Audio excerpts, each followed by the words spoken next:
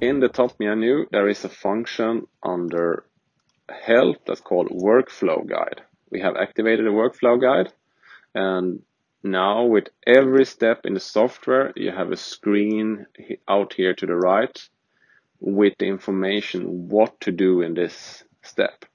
There are 4 main steps here, 1, 2, 3, 4, through the whole process, and it will guide you, so go from left to right through the whole software. You do one thing, in this case work order name, put in a technician's name. In this case we use demo, click next. When the next button is not available, you have to do something until you can click next, and you have the information in the right screen here. So in this case we choose a car, a make, a subgroup cars. We go down to the car we want. In this case we want the Volvo S80, and here you have the information about additional things. You click next.